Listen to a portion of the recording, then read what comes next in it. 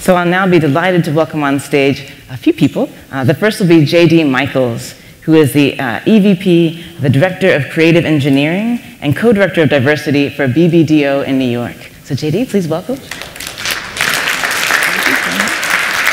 you so much. Next, I'm inviting Gregory Anderson. Please join us. He is the Senior VFX Supervisor, Visual Effects Supervisor, and head of the studio for FuseFx in New York. Thank you so much for being here.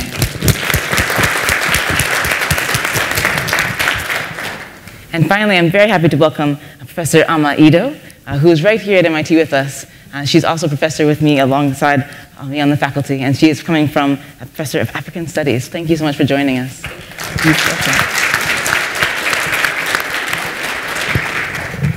It's my pleasure to be with you all today, and we're going to reflect on the topic of Afrofuturism.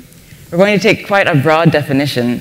In one hand, we'll be talking about the role of culture, popular cultural artifacts like movies.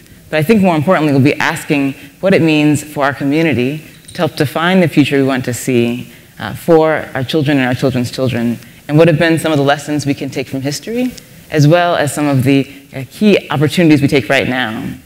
If you'll indulge me, I'm going to take a few minutes to introduce what I do here at the Media Lab as a way to illustrate. So if you can bring up the first set of slides, that'd be excellent.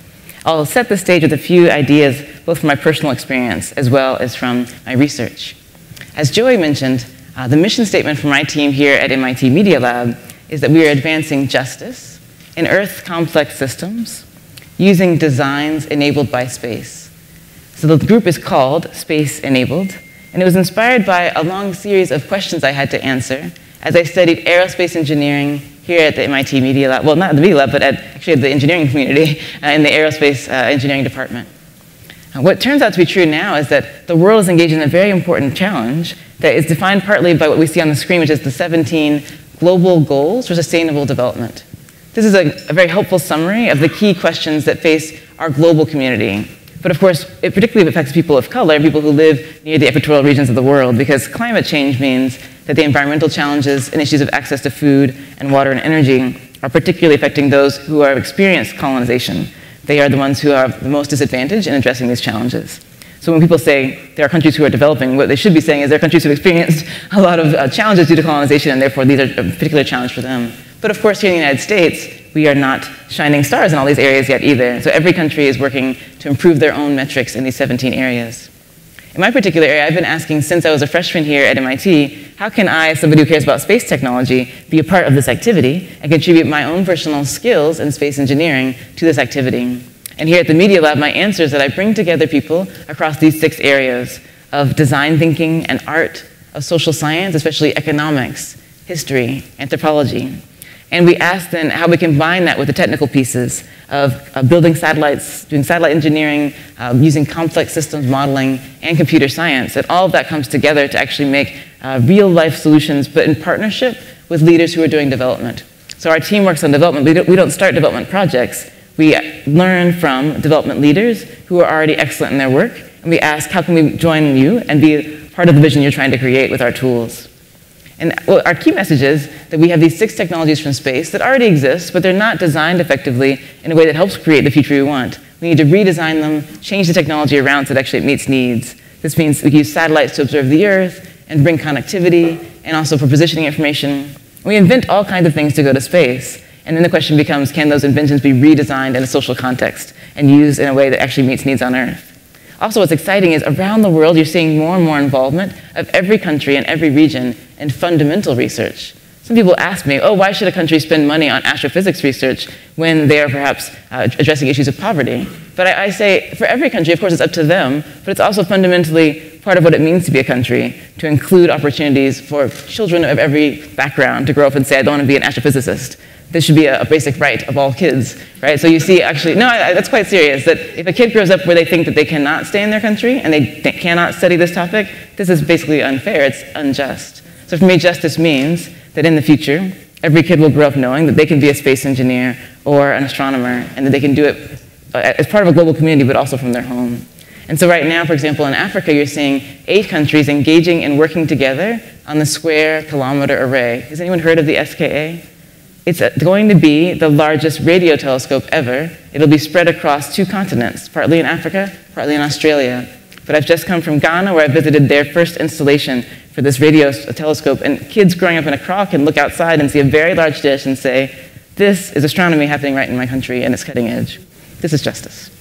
So I have brought together a team of people from a variety of fields. I mentioned these 6 areas. So these graduate students are doing master's and PhD research, helping me bring together these 6 fields of design, art, social science, complex system modeling, satellite engineering, and data science. I need all of their help so we can make these visions a reality.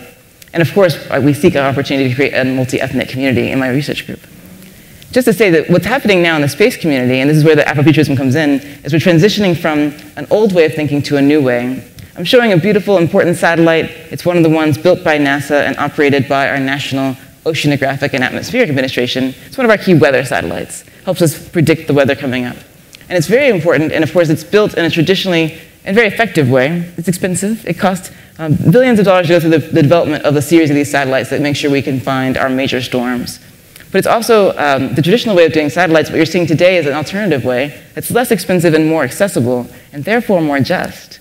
These are examples of what we call cube satellites, which are very small, and which can be built in a laboratory that's not nearly as expensive or complex or so much of a barrier compared to the traditional satellites.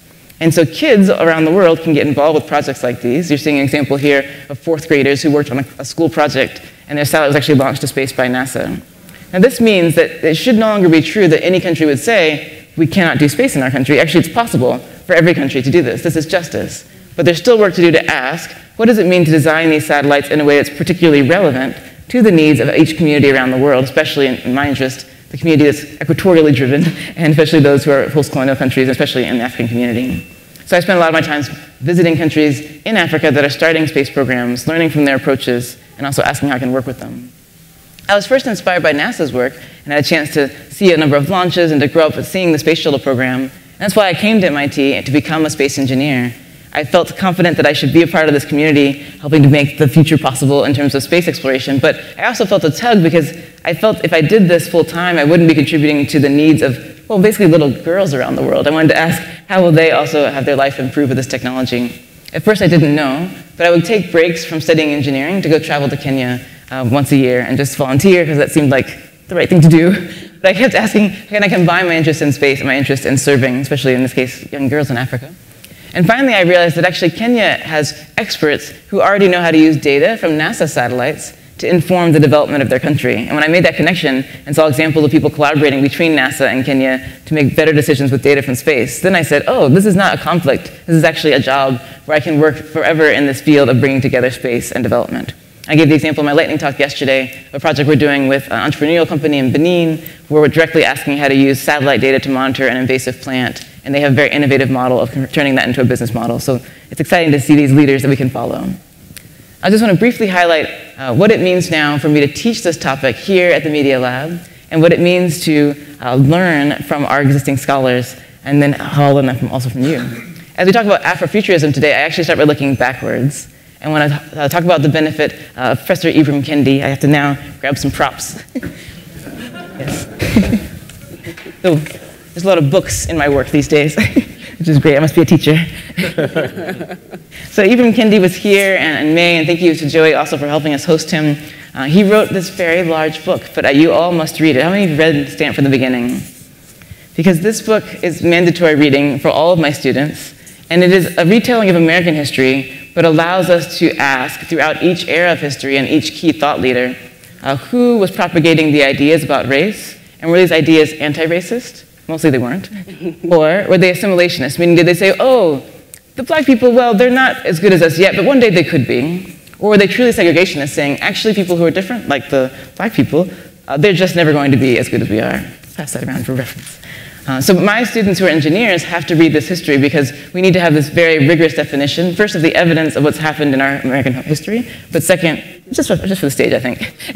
But second, to ask, how can we use tools today to ask about our designs? Are they anti-racist, or in fact, perhaps assimilationist or segregationist? And I also want to highlight the benefit. Actually, one of the only few people in the book that actually does anything anti-racist is Zora Neale Hurston. She's one of the first. We think of her work, especially in time of the Harlem Renaissance, and ask, while the world was responding to minstrelsy, and this is one of the key forms of entertainment of the day, we now instead see Zora Neale Hurston coming in, and instead, of course, of mocking black culture, she presents black culture in a very natural and just generous way. And it's one of our first examples of entertainment through concerts and through the play Spunk, of showing culture without filter and without judgment. So we build on her reference, then start looking at the future. I just briefly want to highlight, do you guys know who this is? Okay, some of you do, because people often see Margot Lee and they don't realize what she did, and they say, oh, but they saw Hidden Figures. But Margot Lee, of course, is the historian who actually did the research that fed into the book. Let's give the historians credit for the work. So while people might say, oh, but black people weren't around to create this technology, but we were, we just didn't get credit for it at the time. And we want to give credit to the true engineers who were the ones that she was writing about. So again, we look backwards before we look forward, and the next point then is to ask, who has been the authors helping us look forward as well? I briefly paused to highlight my aunt, who's one of the writers who I think of as bringing words, especially to tell stories about young people that look like us. So she writes books especially targeted toward the middle school and the high school age reader to tell our stories. And now I'll briefly highlight, from my own definition of Afrofuturism, some of the key thinkers that I'll refer to us to discuss. It includes, of course, we have to mention Octavia Butler, who's long been a hero and a pillar in this area, and somebody we can all build from. And then we also have some of the later voices that have come up later. So I want to highlight the role and the influence to me personally. Do you all know who this is? Some of you are ready. So this is Nichelle Nichols, and she played a powerful role in influencing as both an activist but also as an actor, right? So she played Lieutenant Uhura on Star Trek, on the original series. And so I was thankful to meet her on the day of the last shuttle launch. But then we had the chance, more recently, to celebrate. I celebrated Halloween this year. In honor of my new job, I felt it was important to say, whose shoulder am I building on today? So we'll touch on this idea of the role of movies and stories like Star Trek. And I want to say, of course, her role was pivotal, being the first black woman in a way to play this important technical role, but also she was an activist by also fighting for her rights as an employee, actually, which I appreciate very much. I want to just highlight another more recent voice, which is Nnedi Okorafor. Is anyone reading Nnedi? So she is a Nigerian-American author, and she writes stories about science fiction. Some of them are actually happening in space. So one of her heroes is Benti, who has space travel adventures. And she is so smart that she can understand the basis of electronics just through her meditation on math and control forces with her hands. And these are stories that are now what I would consider Afrofuturism in the sense that they are telling a story about Africa and about the black community in space, but not driven by at all the current dialogue around the role of, say, Europe and Africa. It's just a fresh story out of her imagination. So I want to put these forth as examples of what's been inspiring me, and then be able to ask each of you to share some things in response. So thank you all for indulging me.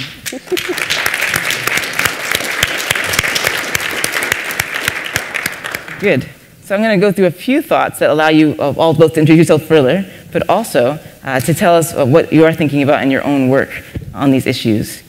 The overall thing I want to ask first is to give your own definition of Afrofuturism in the context of our discussion here and in your daily work, so you can explain what you're doing throughout your work, but also say how it fits into your activities. And give us a few minutes each on that, and then we'll be able to come through and hear more detailed discussions as we go. So why don't you start, JD? Hi. My name is JD Michaels. Again, I work at BBDO. We are a worldwide ad agency, the one that Mad Men was based off of. I worked with a gentleman there who retired about 2 years ago at 84. There's an episode, in the very first episode of Mad Men, they say, hey, BBDO hired a colored ad exec. What do you think? And Don Draper goes, I think I'm glad I'm not that guy. The guy I worked with was that guy. I am about the next guy. Or the next and a half guy. So there's not a whole, once we all got in one elevator, that was fun. The issue with advertising is that we speak to everybody. We tell stories, and much of what your research is doing is interesting to me because we are a natural dovetailing of data, social science, and art. And the trick with what we do is we speak to people who don't like us personally, who have maybe nothing to do with us personally and don't agree with us, but we need to understand them on a level to be effective with the advertising we put forward. So part of my job was creative engineering, which is finding out how to do crazy things that might get you arrested. I know how to get an elephant in and out of Manhattan, that sort of thing. The other part is The other part is diversity, which has been a word that has been kind of just very railroaded in one way. So the first thing I did to accept the job, I said I wouldn't accept it unless I got a chance to redefine it. So my definition of diversity is your unique combination of passions, what you love and you hate, experiences, where you've been, and choices, where you're going. And that's it. We're going to stop there because it's easier to get in a room and say, how many people grew up with a family that had dry turkey on Thanksgiving? Oh, do you see the laughing people? They know what gravy is. That pulls people together no matter what you ask in a way that is much more effective both on my ROI for what I'm doing for my clients and also on a human level than saying, I need all black women between the ages of 28 and 35 to stand. So once I did that, I started to see a lot of the communications we had in a much different way and was able to hopefully be a lot more effective in what we do.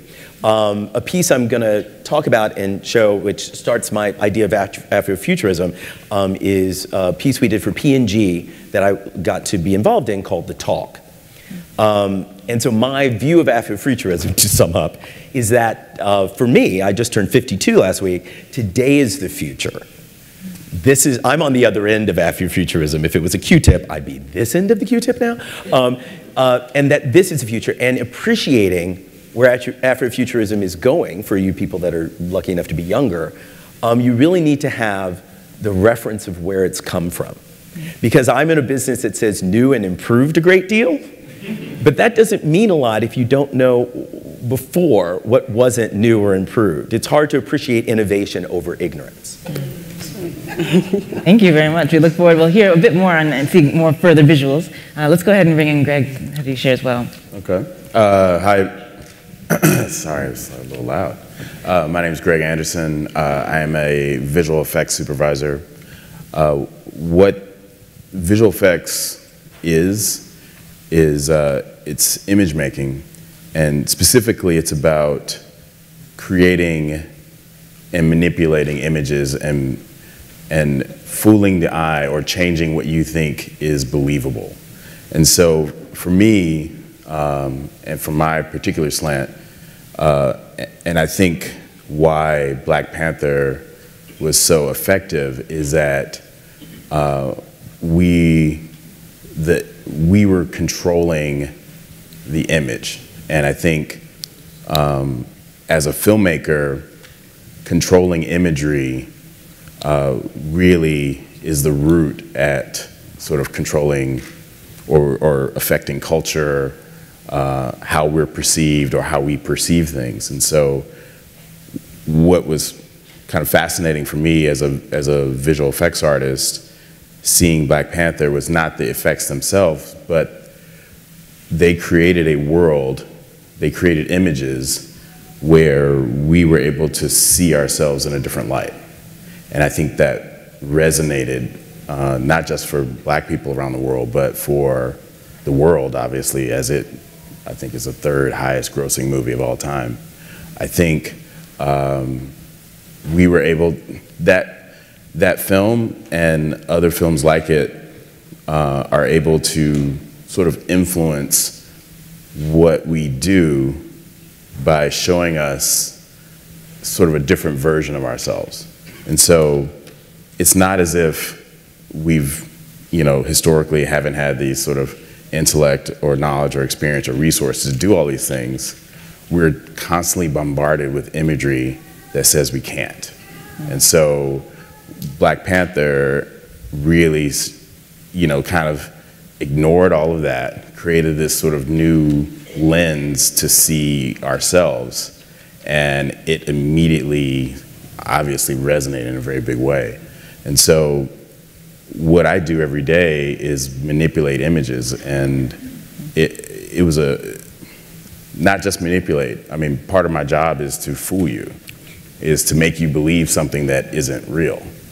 And this is it's a very powerful tool that, it's like the notion of using your superpowers for good or using them for evil.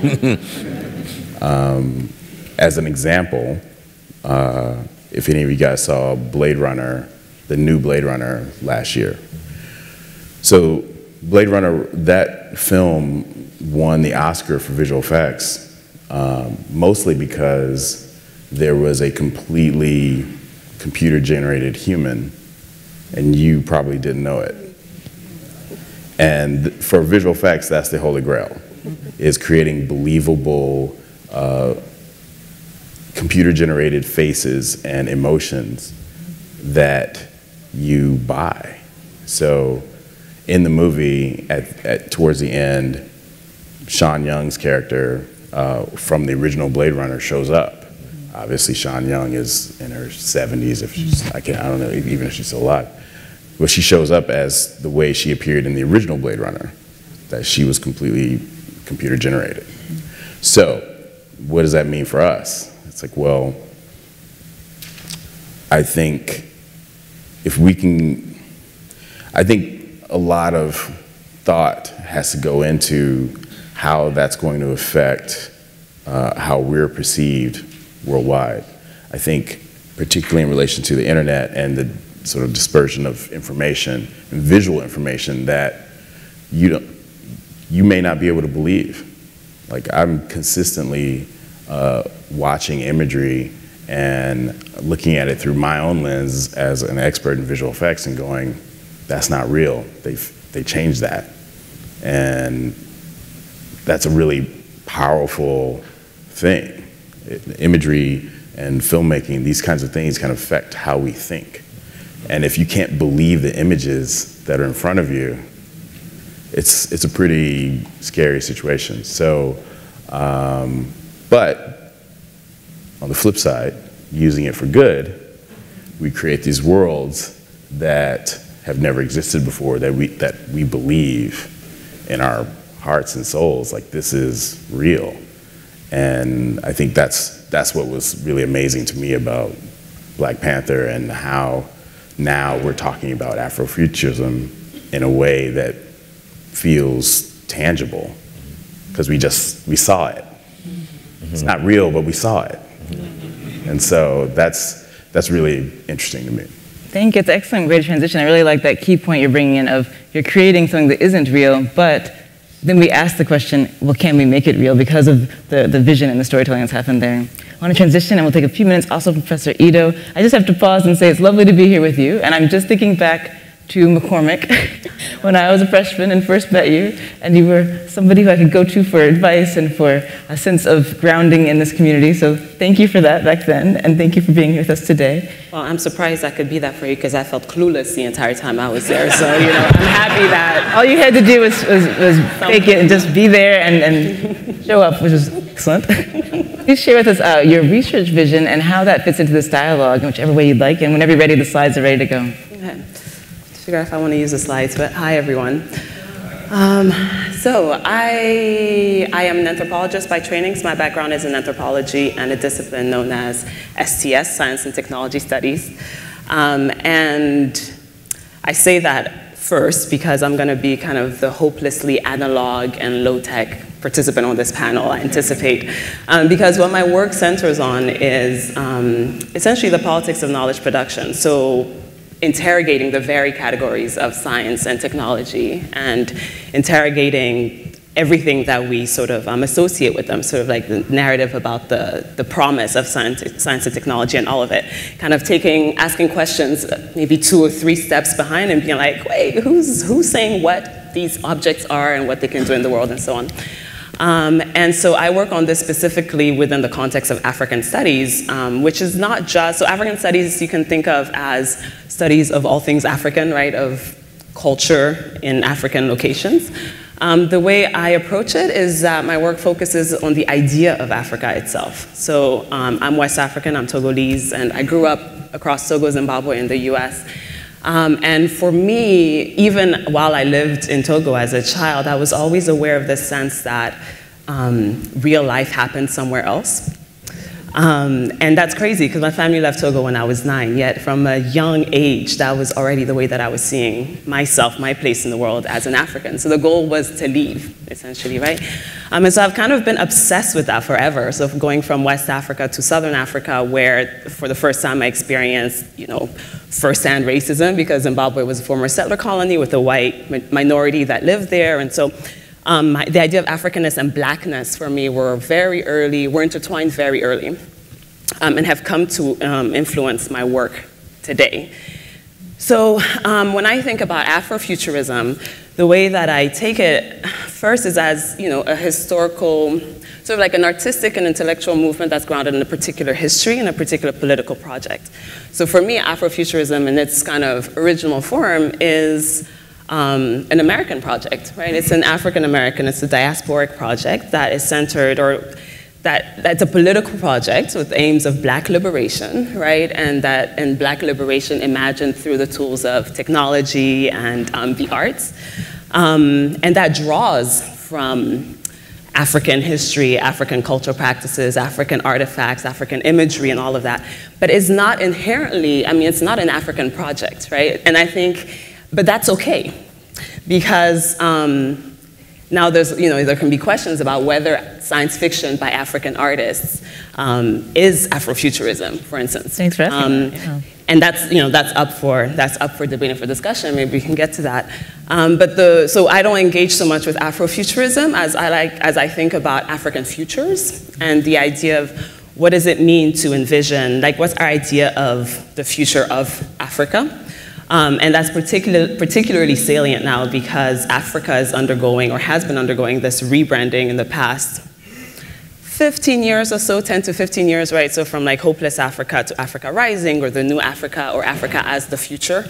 And so these are the questions that I think about because, and I think it relates to what we'll be talking about and what you've all brought up, because for me, almost more interesting than this idea of Africa as the future is the question of who gets to be the face of that future Africa?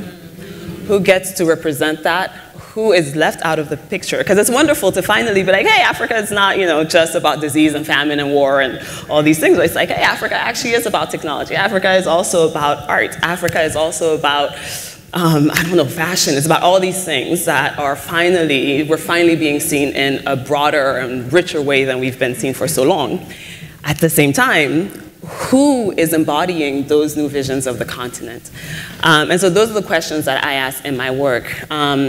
And so I think so this is up there because my research is on wax cloth, which is, the African print cloth, Ankara, what you all know. And I'll say 2 words about this. I won't go through the slides, I'll just leave this up here. But these are examples of some of the designs.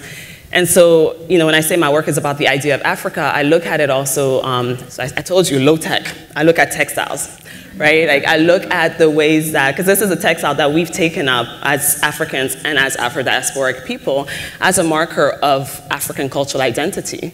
It's also an object that is not indigenous to Africa, right? It's a textile that was introduced to West Africa in the late 19th century by European merchants and manufacturers, and a technique that was based on Indonesian textile printing techniques. Right? The techniques that were mechanized in Europe, and the cloth was manufactured then for West African consumers. Now, over the course of decades, West African consumers have taken this up and made it theirs. And so I consider it mine. As a Togolese woman, this is something that my foremothers appropriated and made theirs. Right? Togolese women were really important for the distribution of the cloth throughout West Africa. And so what my research looks at in 2 words is tracing, I'm an anthropologist, so I work in the present, so I trace a collection of Dutch wax textiles produced in Holland for West Africa, from the design studio in Holland to market in Togo. And so I was looking at the design, the advertising, the selling, the buying, and the tailoring of the cloth across these 2 locations, to think about the ways that Africanness is being redefined from the design of the cloth itself, like the images that are printed on the cloth, to the ways that it's advertised, what bodies are used to put this forward as a new globally desirable textile, as opposed to a textile just for Africa. And then on the continent, in West Africa and Togo in particular, the forms that the cloth is given as dress. And what I'm interrogating through it is, as the company that manufactures these textiles seeks to remake itself from a manufacturer of textiles for Africa into a global luxury and design brand, what transformations happen from the image itself to the way it's put out in the world. So even though I work with a drastically different object than what we typically think of as technology, my argument and what I hope to contribute to the conversation today is that the questions that we're asking ultimately are relevant across various material forms. And across our different geographical locations, right? So both on the continent and in the diaspora, we're concerned about what it means to be us and the conditions of inclusion in the whole. I think that's ultimately what we're talking about when we're talking about Afrofuturism or African futures. Thank you. I feel this is the right time to highlight my outfit since you brought up fashion. Not for me, but to say that you recognize right away, this is NanoX. So because she studies this topic, she knew where I got it. So this outfit I purchased in Benin from one of two designers that are locally there, kind of questioning what has been this traditional flow of bringing in imported materials and making things as a tailored artifact. This is an outfit that was not tailored for me, which is unusual. It was sold at a store off the rack. And so there's a particular store called NanoX, and she knew right away because she studies who exactly is doing this in the region. And I also had a chance to meet another designer who doesn't have her store yet. Her name is, actually, if you saw me wearing yesterday, this is a designer called Wool and Ilga. So they are asking what the future of textiles and design practices and sales practices should be. And they're experimenting in real time with both the designs, the materials, and even how you sell to people. And so we are just thankful to be watching them make this change and this experiment. So I give the credit to NanoX and to the other designers who are inventing these African futures. So thank you. Thank you. This is lovely. Thank you all so much for setting this stage. What we're going to do now, we have a few minutes for our dialogue among ourselves. And by around 12 o'clock, we'll be inviting the audience to ask questions. We have these lovely mics. So for audience, please prepare your questions for the panelists. So you have about 40 minutes to get your questions ready. We have plenty of time to relax this morning together. But I want to now delve into two directions. For a while, we're going to go deeply into Hollywood because, of course, we are partly inspired today because of movies like Black Panther.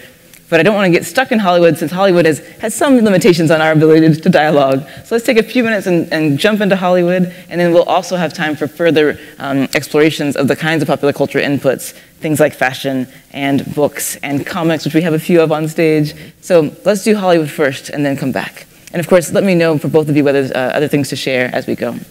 So let's talk Hollywood first. And I just have to do, again, the history, because we keep looking forward by looking back, to talk about some of the negative roots that we had to overcome in the beginning of the Hollywood era. I'm fortunate. I mentioned my team. One of my artist students, who's a graduate student, her name is Lisbeth de la Torre. She's of Mexican-American descent. So she's a trained animator. She went to the Art Center in Pasadena. And she came in to teach us about the fact that early animations and were responding directly to one of the most popular cultural artifacts of the previous era, which was minstrelsy. You guys know what minstrelsy means? So minstrelsy was one of the most popular forms of art in the turn of the last century. And it's basically it's live performances mainly on stage, but largely by white actors in blackface who are performing a series of plantation-style skits depicting black people as very unintelligent and as actually with very limited intelligence, and with a lot of humor around this topic. So as that form of art was dying out, but animation was coming in, there were so many forms and memes that were basically already in people's minds without even consciously deciding to. A number of things were just transferred directly in. So we see actually, it turns out we have to be sad for a moment and grieve our innocence, which is that the early characters drawn for Disney, so Mickey Mouse, his friends, Minnie, you notice they all have white gloves. This is not by mistake. They're actually drawing directly from the tradition of minstrelsy. You really could say that they are minstrels. In fact, if you want to go further, there's a whole video online, which is very sad to watch, but it's actually Mickey Mouse and several of his colleagues putting on a performance of Uncle Tom's Cabin, literally in blackface. They actually put blackface makeup on. So we just have to pause and say that we have some of this history to reflect on and to overcome. Of course, also knowing the very first movie was one that really celebrated the KKK legacy. These are just things that are known to be true already. That's called Birth of a Nation. So having that as the foundation, we're now going to switch. I said we're not going to complain much today. That's all I wanted to say about the negative roles. We now want to switch over and highlight, given that that was where we started, what are now the examples we see of positive tools that I like to use talk about the idea of appropriation. So this is where we're starting, but we can now take things that are and then directly reverse them into the positive side. So let's hear a bit from Greg and then from JD. What have you seen to be the overcoming approaches from examples from Hollywood, where instead of being stuck in this old legacy, we're actually moving forward? Please share about that. So I think for me, the most recent example of that is I've had the honor and pleasure to supervise all the visual effects for Luke Cage. So it was one of the shows. I've done several Marvel projects over the years. This particular one, when I was pitching to get the work, was of particular importance to me because, number one, Cheo Coker, Stanford grad, he's the showrunner. And there's just not many black showrunners in Hollywood. There are only a handful. One of them, some of you guys know, Saladin Patterson, class of '94, is a showrunner for Last OG. But the story that it was particularly relevant because when the show was coming out, it was Luke Cage, for those that don't know, is a black superhero. He was incarcerated. He received his superpowers while in prison as the result of sort of scientific experiments going awry. And he comes out super strong, and he is pretty much invulnerable. And so Cheo, in his sort of description of what this is the world's first bulletproof black man. And this show came out in 2016, where obviously, we were just being bombarded with imagery of police brutality against black people and black men in particular.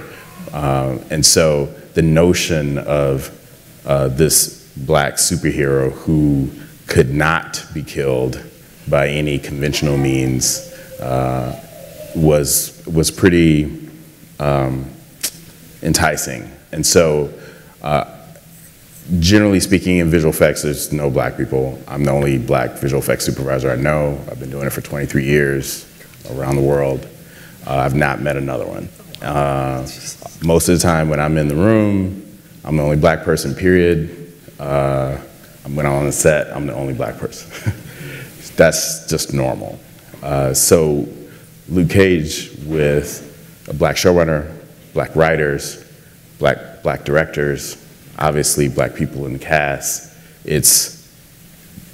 we called it blackity black. On set, it was all love, it was family. It was like, all right, you get your cousins together from the family reunion, we're gonna make this movie, it's gonna be dope. And it was. And unfortunately, recently it was just canceled, but I think it'll find new life. But this is powerful. Can you also just say, who created the character? So the character was created by Marvel, Stan Lee, and I forget the other guy that created. So it was born out of, during the kind of blaxploitation era. I believe the comic was started in like 1972. And if any of the comic book fans out there know, it was heavily influenced by black exploitation, and there was a lot of jive turkeys and Sweet Christmas. Sweet Christmas, So can you comment on what that means? Meaning, what does it mean for a non-black person to create a black character with some sense of a positive view on it, but I also see a lot of problematic aspects of, because if you look at Ibram Kendi's book, he talks about representations of black people as indestructible also make people afraid of the black person, the black body. Therefore, it actually is like, it's making them other than human and therefore something that should be fought against. I see it as both positive and negative. It has this tension. But how do you reflect on that? Well, Marvel, I was a big Marvel head growing up since I was a little kid. And one of the things that has been really interesting to me, particularly as I've worked with Marvel a lot more, is that Stan Lee and the people and some of the other writers that worked for Marvel, particularly during that era, were surprisingly woke for that time period. And I'll give you an example. when they created Black Panther in the 60s, you know, the whole notion of this, you know, wealthiest person on the planet who has superpowers and has a PhD from Oxford, and he's a king. And others within Marvel and were like, well, we can't sell this comic book because there's no white people in it. And so they said, well, you have to put some white people in it. And so they said, okay, we'll put some white people in it. And then there's basically issues where Black Panther fights the Klan. Because they wanted white people, so they put him in as the bad guy. And this is in the 60s. It's in the 60s. You know, and these are white people writing these stories. And when I learned that, my mind was blown, because, you know, they understood, you know, some of the social problems of the day, and they wanted to do something about it. They understood the power of imagery. And so I think, going back to Luke Cage, you know, while, you know, it reflected that sort of cinema era of the 70s, I think that underneath, they knew that they were kind of being a little subversive, because you just didn't see, I mean, other than Black Panther and Luke Cage, there was no other black superheroes at that time period, you know. Subsequently, X-Men and Storm and so forth came up, but really it was just Black Panther and Luke Cage. And so they understood I feel they understood the power of that, and were able to tell stories that were at least the beginning. They weren't perfect, but they were pretty good from a sense of, at least they got it out there, so that now we can riff on it and play with it and create other characters and tell other stories, and we can be involved in that storytelling. So getting back to Luke Cage, that's what was so powerful about it. And anyone who watched the series, I mean, it's extra black. There were many times where any of the white people in the room, the writers, they didn't know what they were talking about. They were referencing Black Greek organizations. They were giving each other dap. They were referencing things in Harlem that only black people would know that lived in Harlem. And that was the point. He really wanted to create this sort of world for us, that represented us in this sort of superhero context. So thank you for having it. It transitions to an idea that JD and I mentioned earlier in our pre-meeting of, it's about the distribution partly, that because once the story is out and has a distribution channel, then it can have power. Do you want to add then your comments and let us know when you want to show anything visual? Go ahead. Yeah. Feel free to start wherever you like. I just noticed that connection between the two of you. It's a really good story that I don't want to tell, but I'll tell him later. But it's really good. So you're gonna. You gotta tell him. Okay. I'm gonna try to do this very quickly, but I'm gonna tell you this story, and it's gonna be real because it's Sunday morning, so that's how that works. Okay. I used to be young, so I was about like 11 years old. My mother was a teacher, so I lived in Kansas City. I'm a little black boy in Kansas City. I watch a lot of Monty Python's Flying Circus, so that's who I was. So when I did well, my mother, I didn't have an allowance. I got to go to the bookstore, Walden Books. For you kids, it's a place they had books printed on paper. So that's what I got to get. So every now and then my mom would buy me a comic book. So my mother bought me comic books that weren't expensive, because comic books cost 50 cents, and 50 cents was food. So you could get a comic book, and I got one comic book by DC called Superman's Family. Superman's Family was about Superman and all of his friends. And it was reprints from the 50s, which is why it was so cheap, and it was 100 pages, and my mother thought that was a good value. So I was reading that in the backyard, and it's all about Superman and his wife, Lois Lane, and all these other people, and then it had something about his boss. Y'all gonna have to forgive me, but this is a good story. So it's his boss, and his boss works at the newspaper he works at, the Daily Planet, and his boss gets a note saying that his southern grandfather didn't make a trip across some desert, and that he was a wimp. So he goes, oh, well, I'm going to make that trip. So he takes Clark Kent along with him to talk about how brave he was. And he puts on a Confederate hat and he starts across the desert. And Clark Kent tries to save him. He gets some water out of the radiator and purifies it with his heat vision, which can't work because I'm here at MIT, but you know, it's a DC.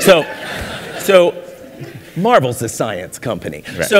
So finally, he takes the water and he hits it out of Clark Kent's hand and said, he says, I don't need that. We whites are a superior breed. So the fact that I'm about to cry and I'm a 52-year-old man and I remember standing in my backyard like that, I didn't see any DC comics, because I was that smart, for 10 years. I'd seen the first Superman movie, that's the last one I saw, including the one with Richard Pryor. Didn't watch that. So cut all DC out.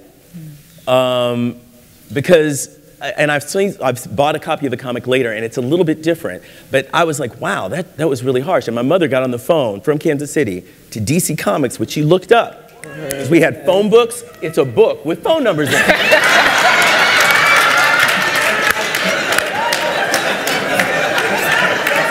Tear it in half.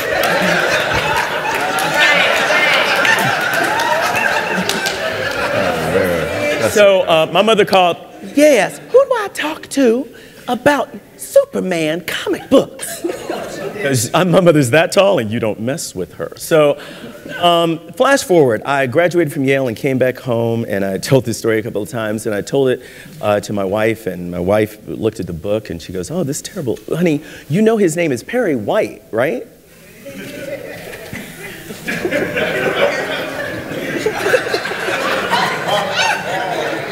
I missed that Superman movie with Richard Pryor in it. Flash forward a little bit more. I get to meet the executive head of Marvel Comics, Joe Quesada. He's Cuban. He's following the vision that you talked about, which is that Stan Lee told everybody, look out the window. If that isn't the world in my books, I don't want you here. So if you look at Spider-Man's graduation from college in the 60s, he has black kids in his class. So I tell this story to this gentleman thinking he will make fun of me. And he turns to me and he goes, JD, I don't want to make a grown man cry, but I know those old editors of those books, and they left that in on purpose. So I'm sorry. But that story is great, because sometimes DC people get together with Marvel people, and we're going to tell this every chance we get. Hold on, y'all. Flash forward one more time. This is Afro-futurism. You ready for this?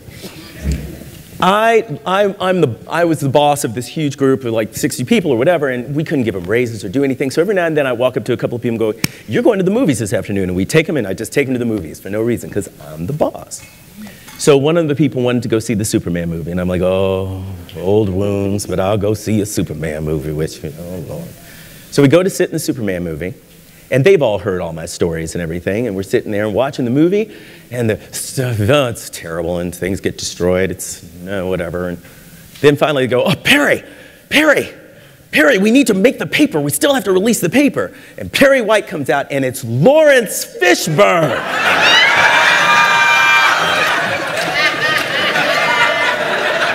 Superior race. So my friend next to me goes, that's you did that. So I went back and talked to the guy at Marvel and said, I just saw a Superman movie. I'm not going to be off brand, but Lawrence Fishburne was Perry White. He goes, oh yeah, you did that.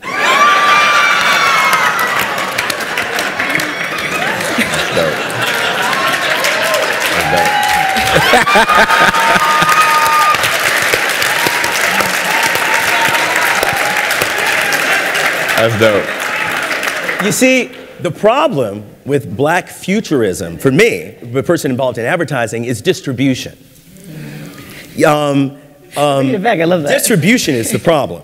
The first time white people listened to a black man say a lot was this guy, Martin Luther King. His I have a dream speech is my first black futurism text. Because when he said this, the idea of being judged by your character and not the color of your skin was right below flying car. Right. So that is, for me, the most powerful point. I would like to show one piece of film. Let's do that now. Our agency made this movie called The Talk. There's two things about it. Number one, they did bring in all the African Americans that were in the agency. And to be honest, that's everybody. Secretaries, people at the mailroom, everybody.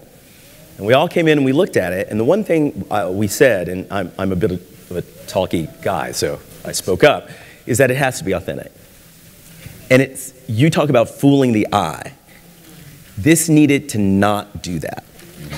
This needed to almost touch the heart in a certain way that was real. Because when we described what the talk was, we all said, oh, and remember that time in Scandal, when he sat down and said, you think you're this and that. And we all knew that. And the gentleman that was directing it was not African American, and he's the wokest guy in the world. And he goes, I'm sorry, did you all grow up in the same place? And I was like, oh, baby, no. No, I'm from Kansas. She's from Texas. She's 65. He's 23. He goes, well, how do you all know this? I said, well, when you learned about being a superhero and inheriting the world, this is what we heard. Could you play that film, please? Second video, please, thanks. Who said that? The lady at the store. That is not a compliment.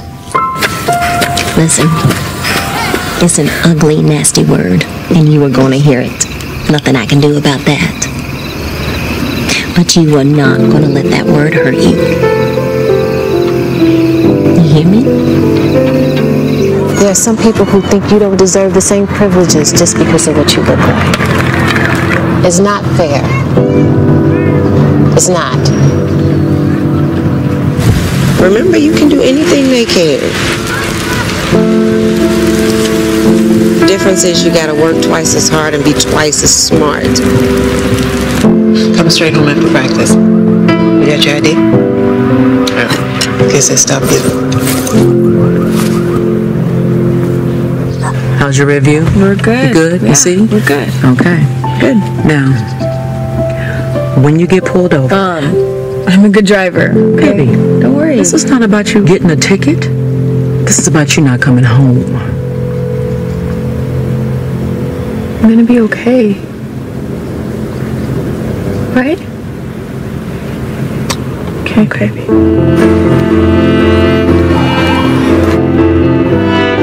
It's not fair. But you keep showing up. You are not pretty for a black girl. You are beautiful, period. Okay? Don't ever forget that.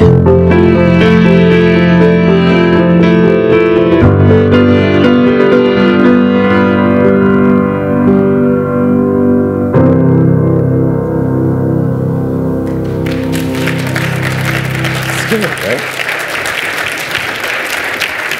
For me, I deal in stories. I love stories. I tell stories. I work with people who are storytellers. For me, Afro-futurism is the story of hope. Now, you can use a flying car. You can use textiles. You can use anything. But it's a story of hope, because that's the story everybody in this room heard when you're a kid. And I had to tell that to my kid a couple of weeks ago. And she's biracial. Damn.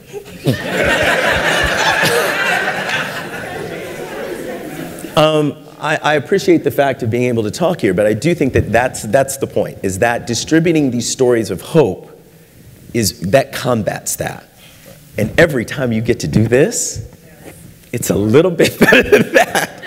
And that's what's important. I think that Martin Luther King did it. I learned about a gentleman in the 1930s who made a science fiction story that's brilliant from the Harlem Renaissance called Black No More. I never knew that existed. I couldn't even see that. It's called Black No More. And it's from 1934 by George Schuyler. And I didn't even know it existed. And then finding out that, well, I know you know this. There was a time when Muhammad Ali fought Superman, y'all. They went to a planet with the red sun, so everything was fair. And I don't want to blow it, but he beat the crap out of Superman. Muhammad Ali's a Marvel character. Yeah, it's the idea that those stories are more widespread. so that you see what happens when the world has a level playing ground. Because it's never really going to have one, but every little story helps. And watching Luke Cage, man, I watched Luke Cage. It is the blackest thing I've ever seen in my life. Blackity black. It wouldn't get blacker if I turned the TV off. It's the blackest thing ever. I just had to get in because you inspired me this morning. He brought his bag of books. I said, oh, I gotta go back home. I forgot to grab my Moon Girl and the Devil Dinosaur. And please tell me what you shared about Moon Girl. Moon Girl is now in the Marvel Universe the smartest character in the Marvel Universe officially. Smarter than Reed Richards of the Fantastic Four, smarter than Tony Stark. She is the smartest character in the Marvel Universe. So you'll see more stories coming out about her soon. And since we're transitioning, we're talking now about different forms. There's distribution through Hollywood, through comic books. And also just, I want to mention the traditional book. This is one called Edoh Twist Scientist. It's just a chance for a child to hear that it's okay to ask why and keep asking why until you find the answer, and that makes you a scientist. So these are all examples of tools we have, and there's more tools now, and all of you have a chance to create the next generation of tools. Is Stephanie Espy still here? Where's Stephanie? Stand up, Stephanie. She is doing her part to add to this with her book called STEM Gems, highlighting real-life women in math and science. We all have a role to play, and thank you for playing your role in spreading and distributing this message. I want to go back to Professor Edoh. So I wanted to extend this, the conversation about distribution. Thank you. Because when Black Panther came out here, I was really curious. I was here when it came out, and I was really curious about what it would be like to see Black Panther in Africa.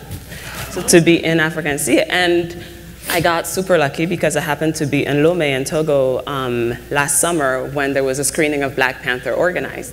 And what's even more interesting is that it was organized in the context of a day-long Afro-futurism conference in Lomé. And so I just want to touch on how kind of the extensions of these things, because it's complicated. Yeah. Where to start? So when I watch Black Panther, so Togo is a francophone country, and so when I watch Black Panther in the US, the accents made me crazy, right? Like, and because, but I appreciated that there were, these African accents, but it was a jumble of African accents that were all together, so it made me insane while watching the film. I say that because when I went to Lomé, the film was dubbed in French. And so I watched Black Panther in French. Was it with accents that are actually from the region, not just... That's exactly my point, because it was dubbed in French, but it was dubbed in Parisian French. Oh. Now, if you know, I don't know how much you know, but accents in French are just like accents in English, right? So they're different African French accents. Right. And so it was stunning to watch this film with essentially a bunch of what sounded like, white voices narrating all. Now imagine watching Black Panther with what sounds like, okay, so I was like, wow, I was mad about the accents in English. This is a whole other level of crazy. So that was the first thing that just interpolated, and I was just like, well, there's too much going on here. But then it got me thinking about, the ongoing sort of like politics of distribution, right? Because yes, it's great to have, Black Panther is a complicated film that does all kinds of complicated things with blackness and Africanness that are not all positive in my view, but fine. There's something powerful about the representations it offered and everything.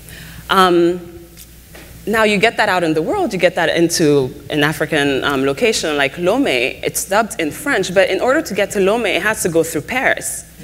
And it can only get to Lomé through Paris, in fact. In fact, the space where we were watching the film is Lomé's only movie theater, which was donated to Togo by a company that is known to be deeply, deeply involved in a lot of trafficking of arms and drugs, and for decades throughout West and Central Africa.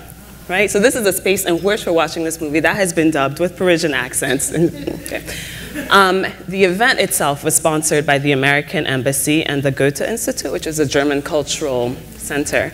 But the idea for this Afrofuturism conference came from a Togolese artist and professor of art who is trying to revalorize indigenous, like Togolese ways of knowing, Togolese and African ways of knowing. So to destigmatize, for instance, voodoo religion, to destigmatize knowledge of herbs and all of that. So it was a day-long of panels touching on issues from urbanism to health to gender and education and so on, to think, how do we rethink our futures, starting from what we have here, right? And so the tagline was, what is your Wakanda, what is your dream? So to me, it was an incredibly complex event because at once, right, the fact that Black Panther existed was an opportunity that this man saw that could allow him to get the funding that he needed from the US Embassy and the German Cultural Institute to organize this day-long event to bring all these Togolese people together to imagine their futures, right, starting from their own knowledge. At the same time, the place where it's happening is deeply fraught politically. The thing we are watching or listening to is also deeply fraught. And there's no neat kind of ribbon to tie it all together. But I share it just to say that, when we think about the distribution, it's not, so distribution, we want to think about the content of films and then, what it does in the world. But then even when you get the film out to places, the complexity continues. And so there's a way that we constantly need to balance out in our, assessment of these forms and what they do in the world.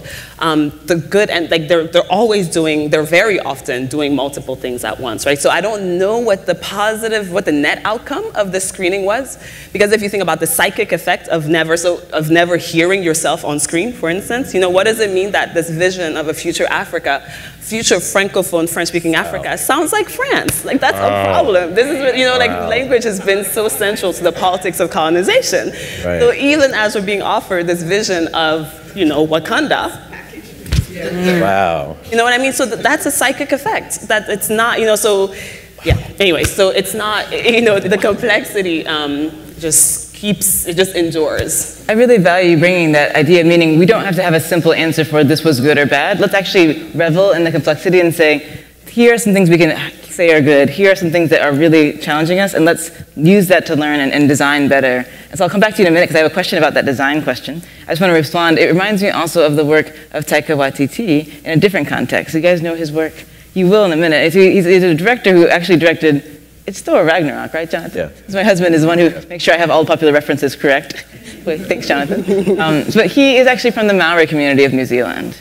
So before Marvel invited him to direct this very hilarious Thor movie, he had been making beautiful stories that I consider in the tradition of Zerna Hurston, meaning he told stories about his community. There's one, for example, called Boy, and it's a story about a kid whose dad's in jail. And he has several cousins and friends whose dads are in jail. And his dad comes home, and they have an adventure together. And the story is told with almost no intervention from people outside the community. There's one scene where some people of European background bike quickly past the boy on bikes, and they don't even see him there, and they're gone. The rest of the story is from his point of view, and it's about his story. And so Taika's been telling those kinds of stories, and I would say in a rebellious way, meaning a way that fights against the mainstream forces.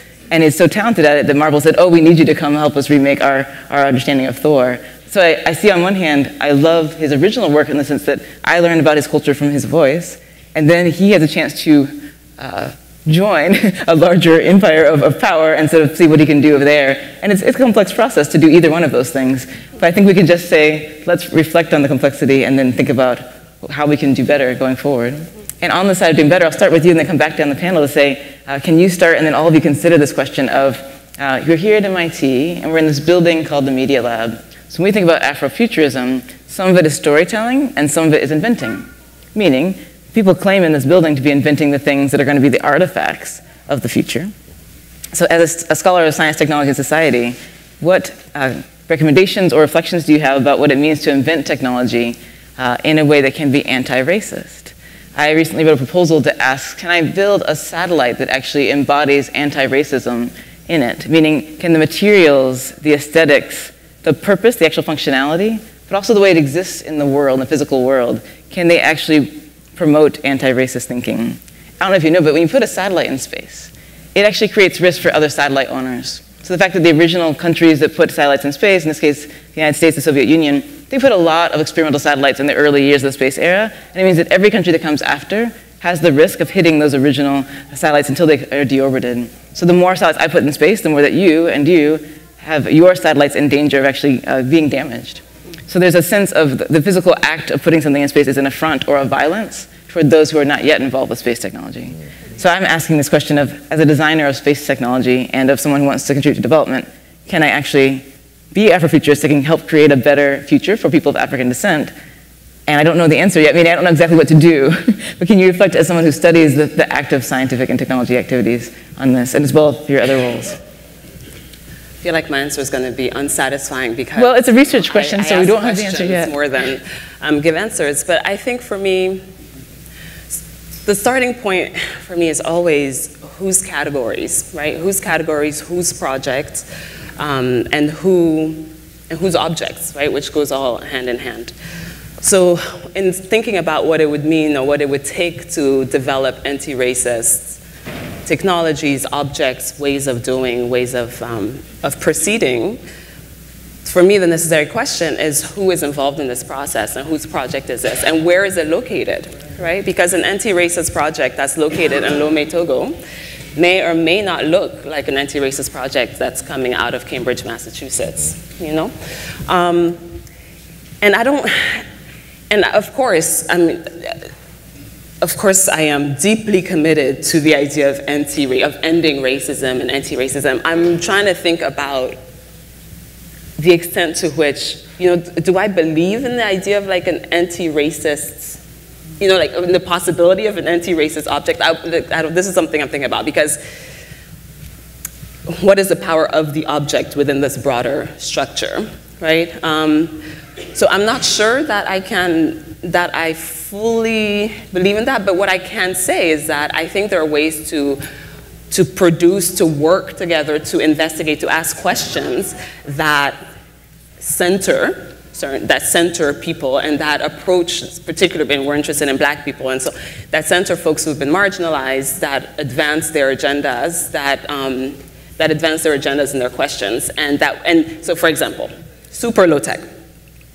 Tied to this fabric thing, there is a sewing technique in Togo that has been, because Dutch wax is a very valuable textile, and so the way that it's sewn for older women, especially often, is meant to kind of reshape the fabric while minimizing the cutting of it for the top, right? So there's like really kind of simple techniques of multiple stitches that you pull and then it changes the fabric. And the idea is that if you have to, you can undo this and have most of your fabric still be intact, right?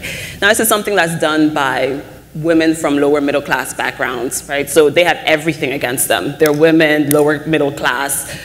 They're doing this work with sewing machines. They're working on this fabric that some people see as old fashioned. They're producing things for old ladies. You know, like they have they're not recognized as experts and they're not, yet I think if we actually took that work seriously, that form of knowing and that form of doing seriously, that could be the beginning of God knows what, right? Because there's a preservationist logic that underlies what they're doing, right? There's a certain idea of value, of not wasting, of, you know, like all these, of relationships, because the fabric denotes, you know, filiative ties, like among women in particular, but across families in general, and then of course across the nation. So there's a whole complicated, sophisticated logic that goes into this very basic technique, right? So to me, so I wouldn't think about it so much as kind of an anti-racist project or technology, but rather to say, can we revalue or interrogate the ways that we value particular forms of knowledge? Because to the extent that we do, when we interrogate what we consider to be valuable, a valuable way of knowing or a valuable way of doing, we necessarily interrogate the power structures that are, right? So all of a sudden, a grandma who's poor can become actually the holder of sophisticated technological knowledge. And all of a sudden, we can orient our attention, our resources to investigating this and to seeing what might come of it, right? So slight shift, but I do think that there's this common goal of supporting and investigating and supporting the knowledge that folks have who don't necessarily fit who are not mainstream and who are not valued as part of the mainstream. That is powerful, and I think alongside, I hope we also then are creating systems. I mean, from my point of view, I interact with the United Nations, which is asking which countries will have a voice in making key policies around who has activities in space, for example. And so there are mechanisms that make it somewhat uniform across the world, but the question still is like, is everyone having a chance to put input into choices that then influence who's going to operate? Just to give a preview, we're going to see things quite differently in space in the future. There'll be all kinds of companies operating in space and all kinds of businesses that are currently only earthbound, like manufacturing and banking. They will have a presence physically in space in the future. So now we say in that new era, will these ways of knowing be a part of planning it, or actually will only a few people in the world plan that and shape it? I'm fighting for the more open version, but it's not guaranteed yet. Let's prepare now. So if you have a question, please go ahead and start lining up with the two microphones, and I'll allow our other two panelists to make some comments to kind of close this session. Do you also want to show the video? Sure. All right, good. So we'll transition to Greg's video. You're still invited to sort of start queuing up, and you guys can make your closing comments, including your video, as we go. Thank you. So, I was just going to say, so what you're about to see is my reel of some of the work that I've done at the company I'm currently working at. I started the New York, my company FuseFx was started in LA. They hired me to start the New York office 4 years ago. We've grown about 60, 65 people right now. And all the work that you're seeing here is work that we pitched and won and executed in New York. It was all sort of my team. So yeah. Thanks so much for bringing that. I appreciate it.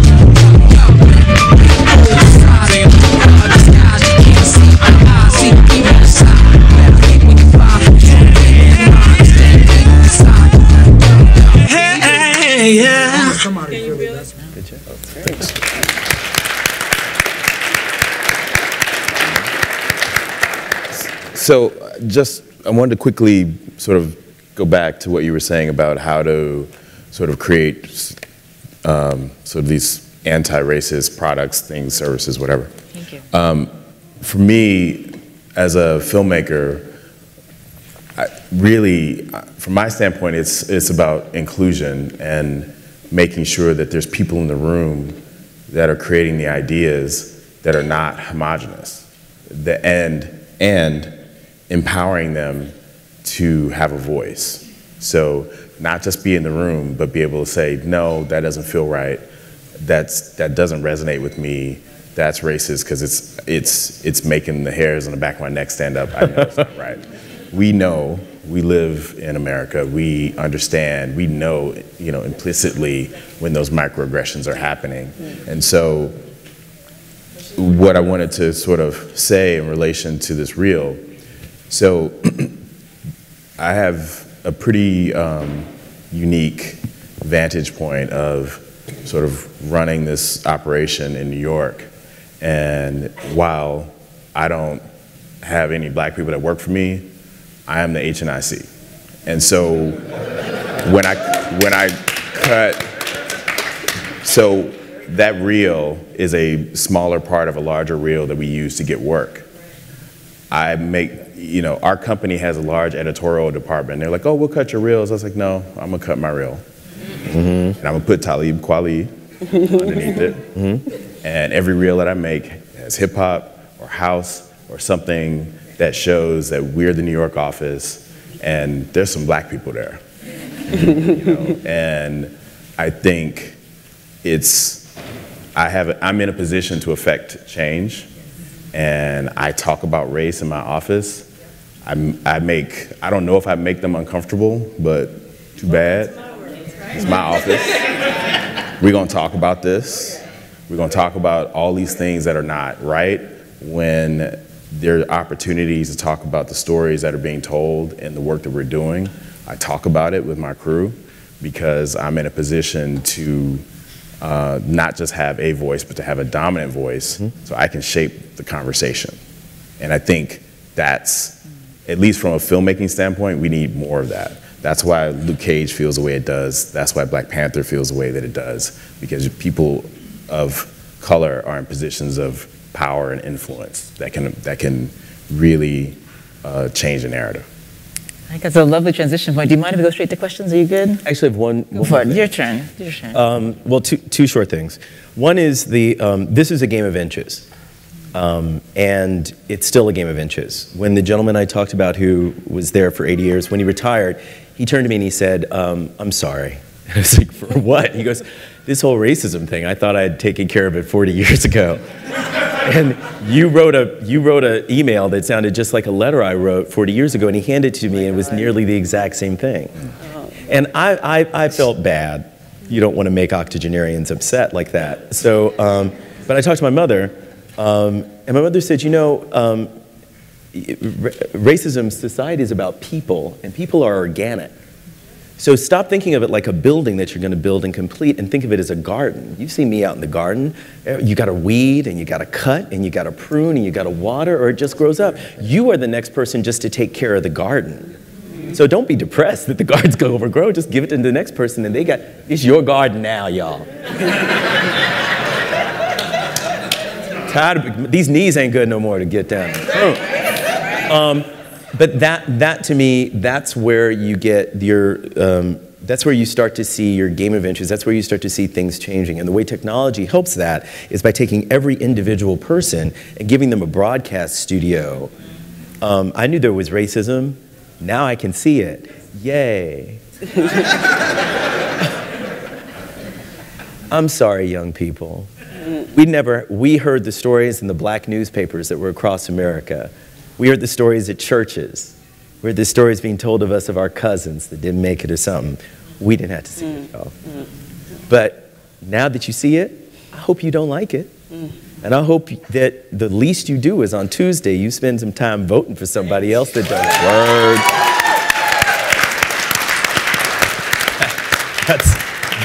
That's where technology hits it.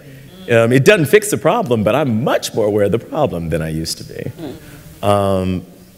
And so I thank you for having this opportunity to even talk about it. A friend of mine named John Ennis, who's an editor at Marvel, wanted to say something to everyone here, to say thank you about Black Panther and everything, and he went to Joe Quesada and everything to talk about it, and he wrote, for me, the Black Panther has always been about being one step ahead. From his introduction, when he took down the Fantastic Four single-handedly, he did so not through brute force, invulnerability, or special powers, but through cunning, intellect, resources, and planning. Since then, those have been the most powerful tools at his disposal to outmaneuver his foes and protect his people. Technology is a key factor in his ability to stay informed about the rest of the Marvel Universe and make himself an asset as it also gives him the advantage with weapons and tactical gear that help him deflect bullets, stun opponents, and walk up walls. Before the Black Panther theatrical debut this February, Wakanda existed as this magical what-if world that, while incredible, was too grand to imagine in the real world. But now, as I watch people young and old embrace this character in his world, I think of Wakanda as a space worth protecting no matter how big or small. And whether it be by technological, political, artistic, or other pursuits, we use our own abilities and resources to nurture and protect our space, our Wakanda.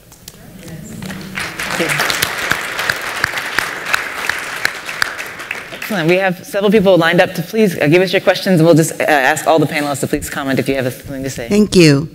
I have a granddaughter that is 11 years old, loves math and science. Can you give us a little bit more on resources that would be good to encourage young girls and young kids in general to continue to think creatively as opposed to just being consumers of science today? And then the second question is, what did your mother say when you told her Lawrence Fishburne was Superman? Like, we just start there.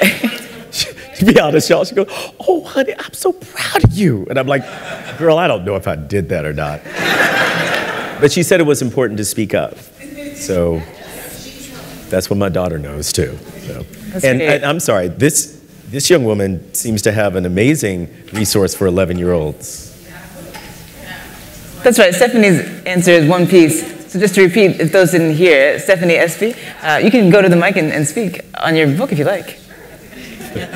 Hear about Stephanie Espy.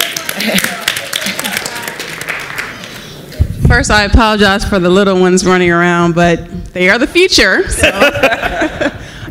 But yes, I'm Stephanie Espy, class of 2001, chemical engineering.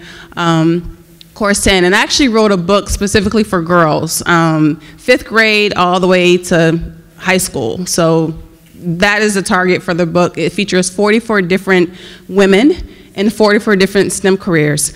Some of those women are MIT women, including my aunt, Carol Espy Wilson, including Paula Hammond, Cynthia Brazil, who's a part of the MIT Media Lab. So quite a few MIT women represented in the book, but I interview all the women to share their stories, share their work, encourage and inspire girls to go into STEM careers.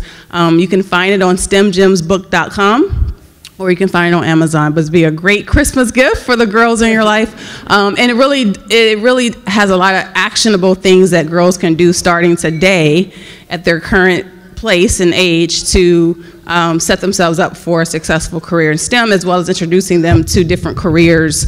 And so they'll learn about all types of engineering, all types of science, different careers in technology, as well as mathematics. So yeah, thank you so much for giving me this opportunity, but check it out, stemgemsbook.com. Thanks so much, Stephanie. Can I put in the called STEM Gems. STEM Gems. And then there's a subtitle, How 44 Women Shine in Science, Technology, Engineering, and Mathematics, and How You Can Too. That's the full title. So much. That's happening. Let's hear Professor Edoh as well. I was just going to add, as a social scientist, I would be remiss not to add that it's something that Dean Noble spoke to yesterday also, is that, it's so much, of course, we're at MIT, it's a STEM institution and so on, but there's a way that we forget that the humanities and social sciences are actually critical and useful to everyone, including STEM people.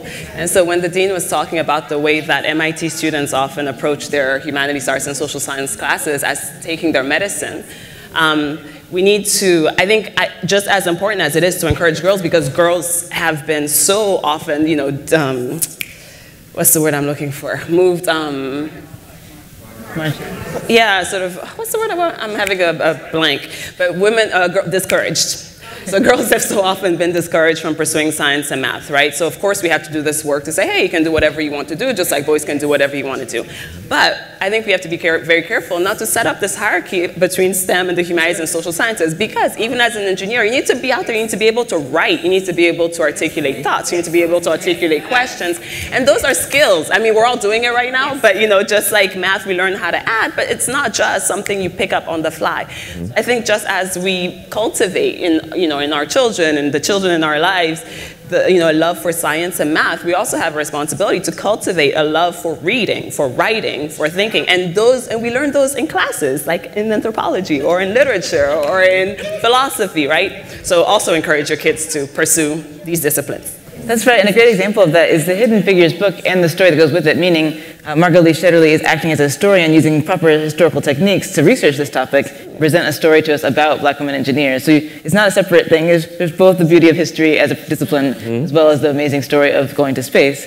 So there's both the adult version, but also a children's version that's designed for younger readers. And I'll just mention, I used to work at NASA. If you go to nasa.gov/solve, they have a lot of activities where anyone who's online can just access and see ways to get involved with educational or they call it crowdsourcing activities, where someone who loves math and science can actually respond to ideas that NASA's asking for. Give us ideas for your designs on these different topics. It's a great way to engage students, classrooms, Girl Scout clubs, whoever wants to get involved.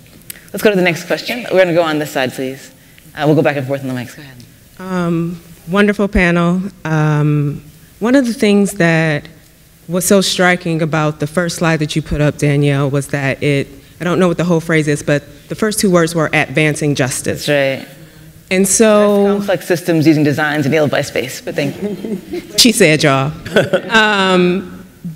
But in thinking about Afrofuturism, I'm a social psychologist and sociologist, and a lot of the work that I do is around framing. And as we were watching the video for the talk, and I was listening to the ways that all these Black parents are explaining things to them, I was thinking about the framing. Like, that's an important video to be able to see, and yet in that framing, what still remains invisible is the actions of white supremacist subjects, right? It is still, some people are going to do certain things because they'll see you, versus some people are doing certain things because they're biased, they're prejudiced, they're racist, they carry these notions. And a big part of my imagination of an Afro future is one in which those actions get named and acknowledged, because that privilege is to remain invisible.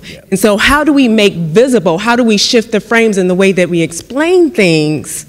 So it's not like the marked category of Black folks or the marked category of women are doing the work of having to bear what they get and explain it and do it. When are the folks who are doing those problematic actions named and rendered visible? How can we shift the frame in order to do that? Thanks for the question. Let's hear some responses. Anybody?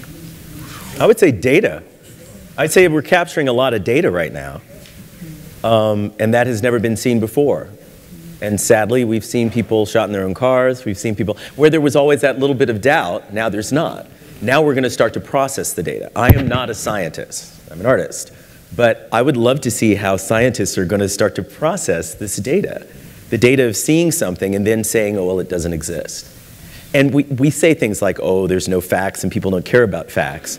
But as long as there's gravity, there's going to, if you're not floating off the planet, you're going to have to acquiesce to one or two facts. So how is this new data going to be processed? And then who's going to write that paper? And then who's going to present it? And where are they going to present it to? That's science, guys. That's you guys. You guys are going to write that paper. And even if the paper's like, don't shoot people, it's now necessary to write that paper. I just have to comment. Data's not new, though. I'm thinking of the legacy of Ida B. Wells, who went and traveled around the South after a lot of lynchings happening. She wrote some very clear data-driven reports on lynching. And so data always has, it's always somehow filtered by the presenters, just like Bishop mentioned earlier. So we had data for a while. We have more data now. And now we actually have a problem of how to filter so much data. But we do hope that data helps with part of this. I think it's not going to solve the problem by itself. No. Go ahead. I think the challenge is that, so we have this data, we see these acts being committed, and I think the problem is that in order to really affect some change, there has to be some level of responsibility on the other side that is taken for these acts. And too often, and I hear this from not just white colleagues and white friends, is, oh, that's an outlier. we're not actually like that. That's just a crazy person. And you know, you hear Trump say this all the time, where it's like, well, you know, when that's an individual that's doing that. We are not the problem. And of course, we know this is untrue. but the problem, it's like we can show as many videos as we want. Like, hey, here's racism. Here's racism. Here's all these people. You know, here are all these examples of racism. But until, and I don't know how we do this. I don't know how long it takes. 4 million years.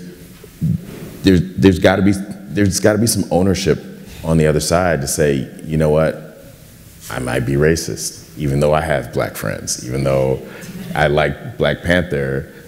I am a white person that lives in a white-dominated world, and so intrinsically I've adopted the traits of the system. Mm-hmm. So yeah, the data's great, but they got a lot of work to do to really bridge the gap. It can't just be us. And just to highlight some next steps on that, I dialogue a lot with Ibram Kendi, who wrote the book Stand from the Beginning. He's created an anti-racist policy and research center. His idea is to propose concrete policy proposals that can be adopted into the majority system, such that people are first reading his next book called How to Be an Anti-Racist, and then trying to actually implement policies that aren't just a matter of having a better response to data, but actually having new ways of operating at a system level. But that's just one angle, but thank you for that summary. Let's go on this side for the next question. Kirk Holmes, class 81. First, I did want to say in response to that, by the way, I agree that with what you just said, but I have a good friend that I went to high school with who has an anti-racism organization up here in Boston, and his point to me, and he's white, and his point to me is that the biggest problem we have is that, you know, racism is a white problem, not a black problem, and his whole organization is oriented towards that. We don't do workshops for black people, we do workshops for white people. And I think to the extent that we collaborate with those kind of folks to help make it happen, that'll make it easier to help them work with their colleagues, and that's really the answer, I believe. But anyway, my question is, science fiction becomes science fact, so to what extent do you expect with Black Panther popularity and Luke Cage and all of that, would there be like an exponential impact? And what might be the social impact of that? Like, might it actually begin to change both the viewpoints as well as inspire real life Wakandas to actually start happening? To what extent might science fiction in that sense start to become science fact, and the social aspects of that? And then the second part of my question is also, does that possibility imply maybe more specific strategies we should have to help encourage that? Just like in order to promote STEM, the guy who founded FIRST talks about how it was a very strategic approach to the FIRST program, the robotics program, to bring in popular elements of culture and what young people liked about concerts and competitions to bring it into robotics and make it fun. Does that imply we should be thinking about this Afrofuturism and what Black Panther and Luke Cage have created to try to advance that aspect of technology adoption and acceleration, both in Black America as well as in Africa? Tyler, we have about 6 minutes left, so we'll try to give brief responses and get through more questions if we can. Any comments? I think if we want to make science fiction fact, I think in this particular case, we have to, for me, it goes back to imagery. I think our kids have to see other black people doing it. They need to be here. I brought my daughter here specifically so she could see all of you amazing people. Welcome, glad you're here. And I think once you see it, you start to believe it. And then once you believe it, then anything's possible, you know? So I talk as frequently as I can to high schoolers because I didn't know anybody in visual effects when I was a kid. I just knew that I liked comics and art and science, and I like to draw. And eventually I was course 4 here, and then I was, you know, that sort of pushed me into where I was. And so now I'm making images, which is what I always wanted to make. I just didn't know how to say it or how to do it or how to make money doing it. And so I think we have to we have to show it, and then people will believe. Let's take the next question. Go ahead. Yeah, hi. I'm gonna pull this up.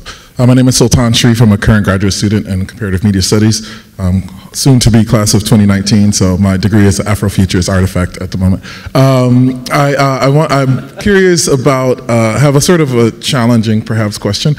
So I launched a protest here in the building against institutionalized racism. If you currently go on MIT's diversity dashboard and you look up Black graduate students in my department, Shaz, it says we're 0%. And that's still on right now. You can Google it and go there right now. And so my protest was in how MIT represents us, but also how do we like shift the conversation, because it's great that we can have panels and we can we have regularly conferences and speakers that come in, but then a lot of the students, and I've talked with some of the undergrads in BSU, the current BGSA students, where a lot of us are still dealing with some of the same issues that are part of the system, kind of your comment about the garden, right? And so how do we, as current students, because I came here because I developed something that I believe will close the achievement gap after teaching in Detroit Public Schools for 15 years, and then I got here and I was like, I can't even build it because the way that we hold conversations, it's sort of a part of the same system that creates a lot of the problems. So even though I'm in a space with all these amazing people, I've met with Dr.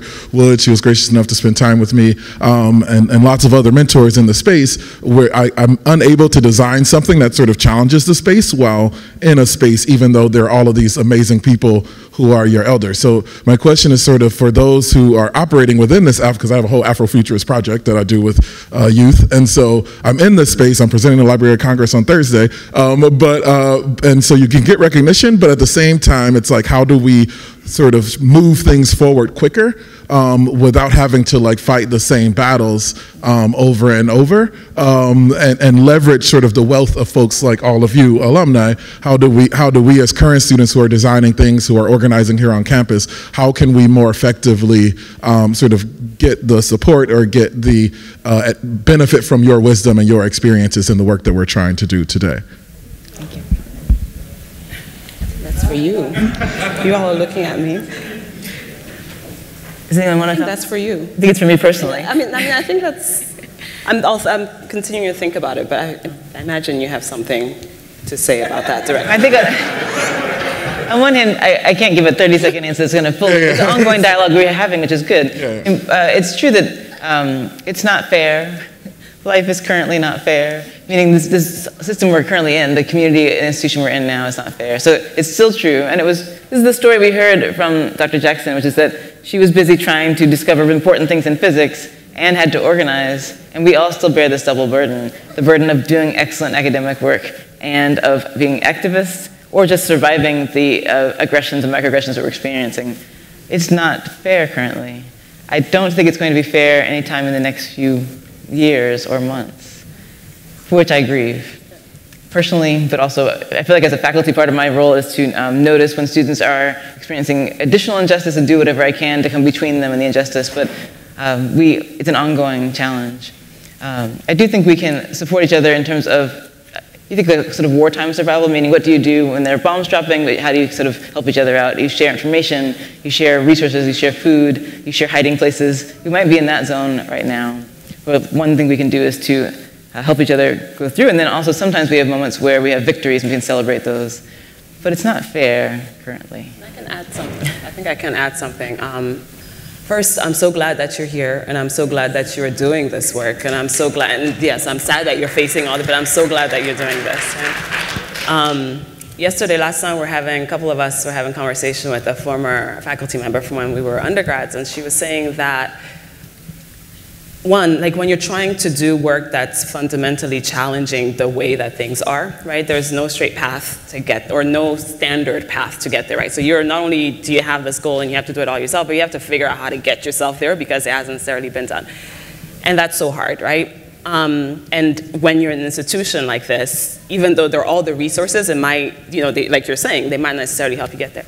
But her point to us was that what we have to learn is how to, one, figure it out for ourselves, right? And but then know how to leverage the resources that the space has once we are, once we figure out how to get to the work that we want to do. So there's a way that I think this applies to me and maybe other people, like you assume that in coming here, you'll be able to do it here, and perhaps there's more possibility at a place like MIT than at some other institutions, but oftentimes it's a broader systemic issue that MIT is a part of, right?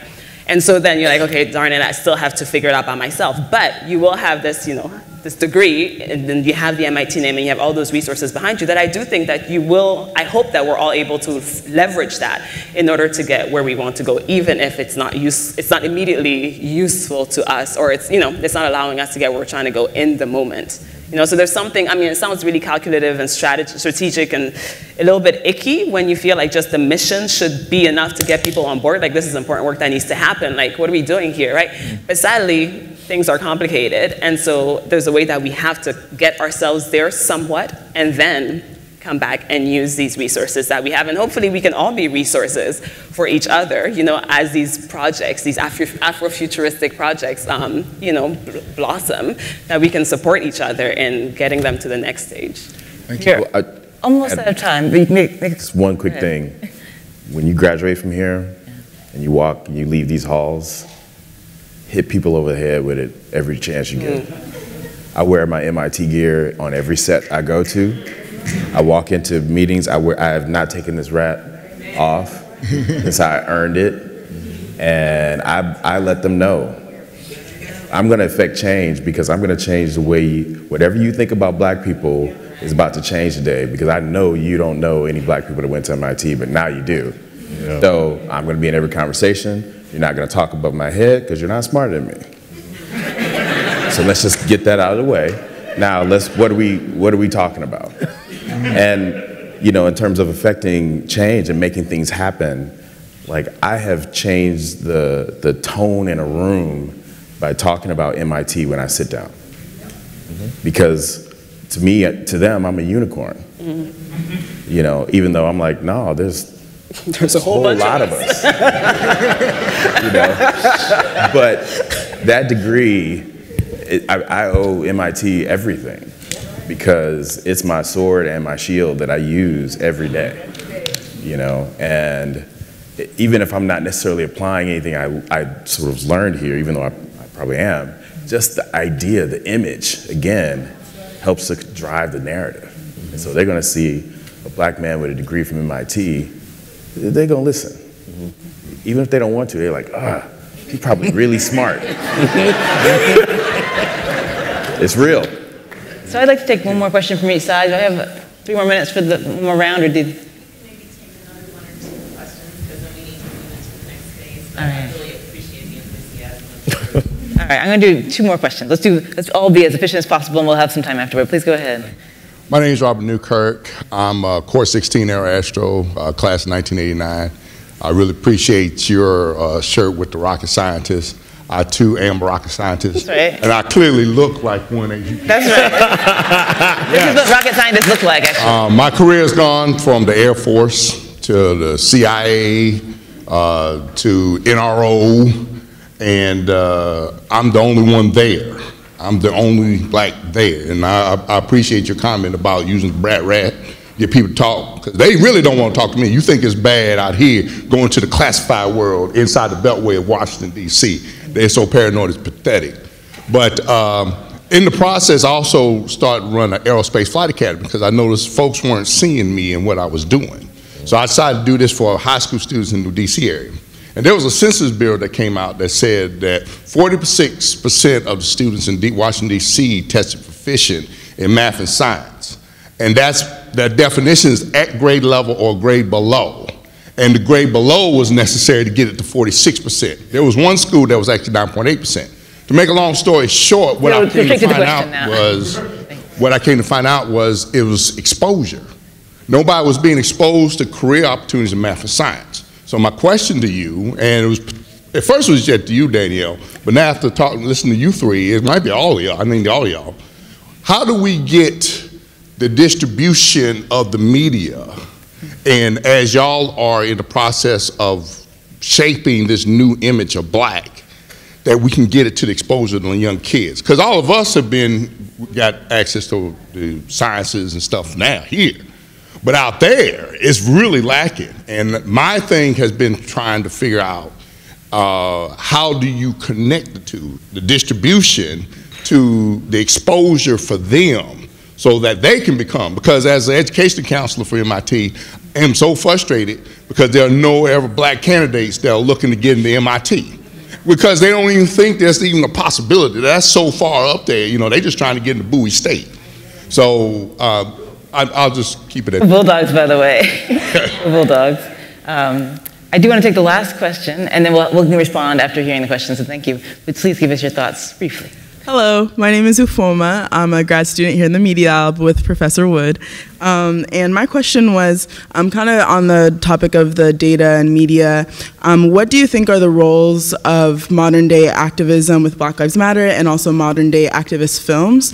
Because today I could probably go on Twitter and see a video of someone being shot on screen, and movies like, recent movies like The Hate U Give are showing this type of trauma against Black bodies, and I'm not convinced that it's positive for what we're trying to do. So, like, what are the roles of that type of media in creating anti-racist African and African diasporic futures for ourselves? I would say very briefly that if you think about it, a lot of more European-based American futurism is films where horrible things are happening in this terrible world, like the Hunger Games, where all the artists are in one place and all the poor people in jeans in another.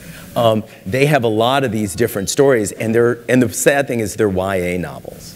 These are all the novels that kids are reading, and it's this future that is just disaster. The Walking Dead. When is my day good enough to go home and watch The Walking Dead? It really? So,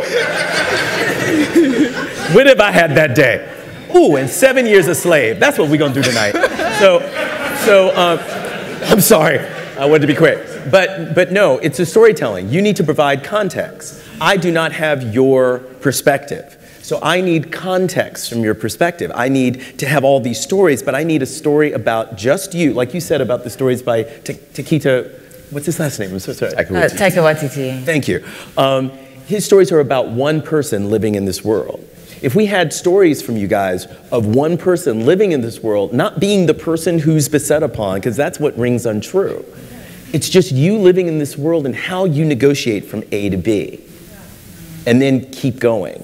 That's what we need, because people are going to see your stories in Detroit, in Kansas City, in Georgia, and they're going to go, oh, maybe it's not so bad. I can get from here to there. That's the story. We don't need the big picture. We've got too much of that. We need the heart of it, of how you get from here to there. You know how we got from here to there. You've got all these wonderful books and everything to tell you that, and maybe grandparents or someone. But how are you doing it? Because that's going to inspire us. If I can see you make it through a world that I can't bear to look at, that's going to make me braver the next day. That's how you can do it. Thank you. Let's have some closing statements from everyone else as well. Thanks. I think hopefully this will kind of answer both questions. I think, again, going back to imagery, putting images out there that run counter to the normal narrative. Mm-hmm. So if you want, Black kids to get more interested in math and science, show them all these Black mathematicians and scientists that are like doing these wonderful things. Technology, I feel, is becoming the great equalizer. So everyone has a computer in their pocket now, and they can see whatever videos they want. So what are we going to do to make sure that the videos that show us in a more positive light get out there? As an example, and this is very sort of trivial, but I'm on Facebook and Instagram all night. All of you all are on my page doing electric slide. Because I sent a picture of that room, and I was like, here's a room full of unicorns, hashtag MIT. And then the next Insta story I posted was, and electric slide. So for me, it's important because it's like, it's not just smart Black people, it's also, yeah, we do electric slide too. Mm-hmm. Like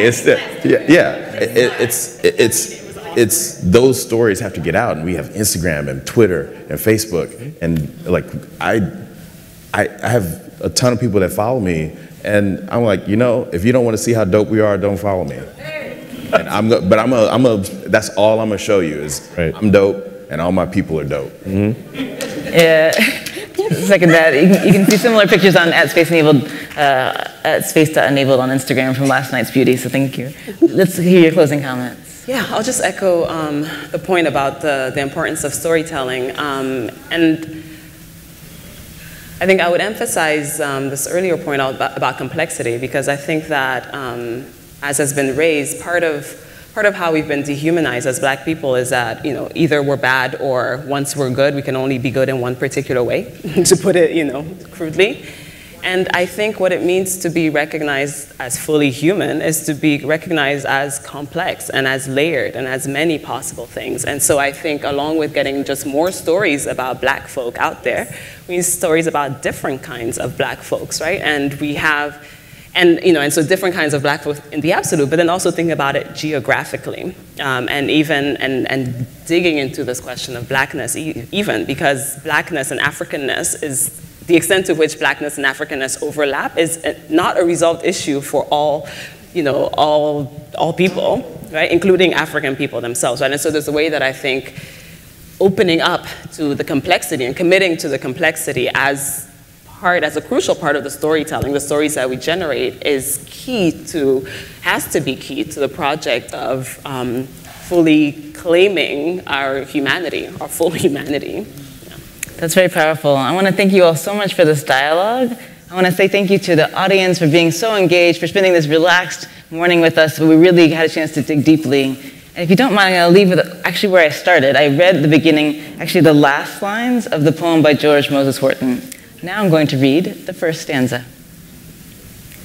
I feel myself in need of the inspiring strains of ancient lore. My heart to lift, my empty mind to feed, and all the world to explore. Thank you all.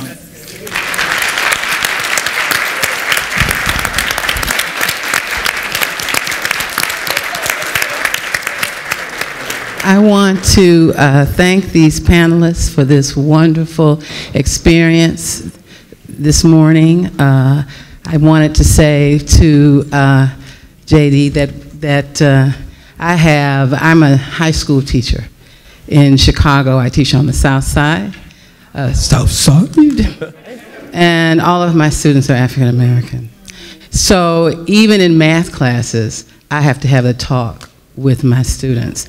So I will probably be using your video now to discuss what it means to navigate and survive in a world where we still have to have those discussions that my mother and my father had with me.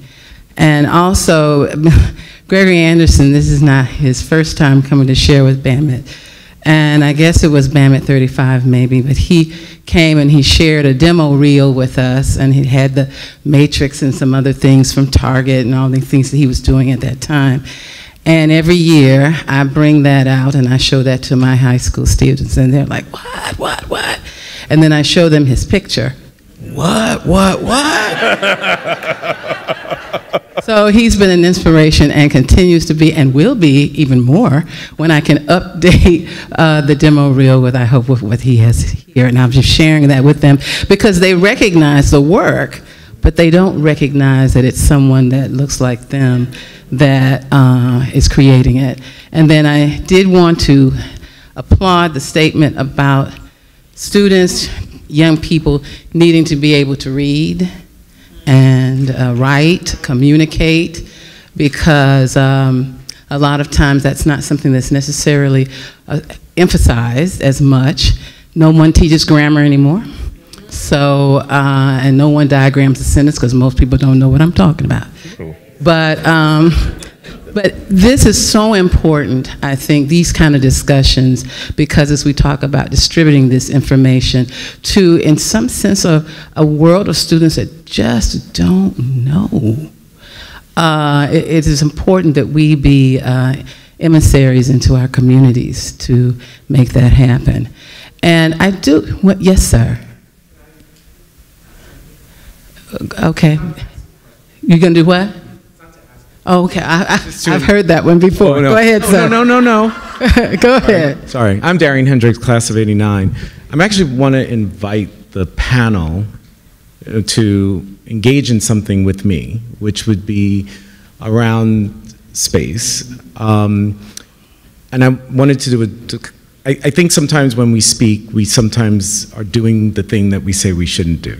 So I thought what was very interesting was the conversation about space and your research, but also about the history.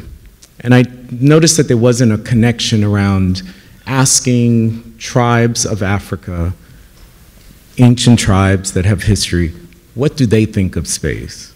What do they know of space? And how does that get included in our research? So that's one thing.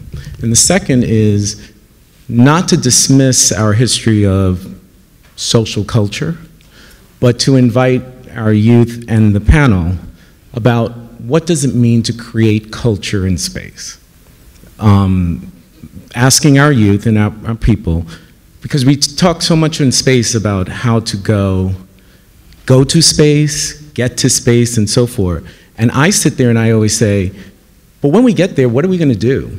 We want the bars, we want the clubs, we want to make movies, we want to play music and so forth. And nobody's spending time on what do you do when you get there? Actually, I am. Oh, you are? Okay, well, good. And this is something that we will handle offline. Yeah, I can take it offline. So we will handle it offline. Okay. Thank you, Darian, for making that statement and asking those questions. Thank you. I did want to say this as we wrap up. There are two people that I want to bring up. One is walking that way. Her name is Elaine Harris, and Elaine was very instrumental in pulling this together. So let's thank Elaine. But the other person that I want to bring forward is Renee Harton. She conceived of this idea, and and this whole idea of Afro-futurism, she sold this to committee, just starting from a back-of-the-envelope idea, and really pulled this whole thing together in terms of concept, the panel, what was going to talk about, series of questions, why it was valid, why it was important, why we had to do it, and then, of course, Elaine came on board and the rest of the committee came on board. But when we talk about future and a futuristic perspective, this was her concept, and I wanted to bring that forward. So let me see where we are. So thank you, the panel. We need to go into the next section. So thank you all for sharing with us this morning.